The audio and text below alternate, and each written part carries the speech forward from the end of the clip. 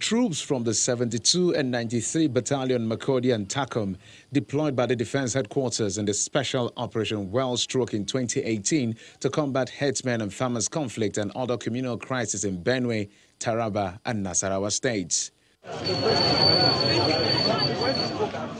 Force Commander Major General Adeyemi Yekini leads the Acting Director, Directorate of Defense Information, to a media tour at Biche, the conquered stronghold of a wanted Benue militia leader. He gives a breakdown of the force strategy in restoring peace in the area. We came in here, neutralized those of them that refused to be neutral, that refused to run, and captured those that could be captured, and we were able to really liberate this area. So in a way, since we did this deployment, you will see that the DHQ crisis has gradually abated almost to zero. The force confirms the gradual withdrawal of troops from Benue, Nasarawa and Taraba states, as it believes their work there is done. It's not an outright shutdown of the operation. So it's not as if we're going to close down the operation, pack our bags and baggages and vacate the operational area. That is not what is happening. So I won't want anybody to panic in Benue State, Taraba or Nasarawa State.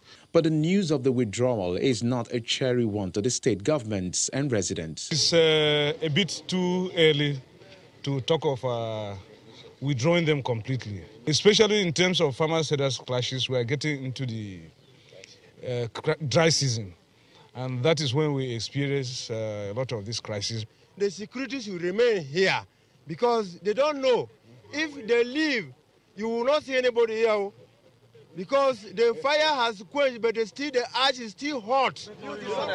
Speaking on the restoration of peace after the Jukung and Tiv crisis, Wukari local government leaders debunks allegations of Tiv ethnic groups not being allowed to return to their homes in Wukari. If there should be anybody that tell you that Tiv people are not coming, it's a lie.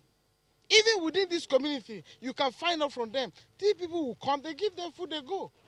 Although economic and social activities have been restored and peace substantially returned to most parts of the military deployment, the employment of community-based solutions to sustain the peace now rests with the governments of Benue, Taraba and Nasarawa states, as well as the leaders of the various communities seen as troubled spots for conflict.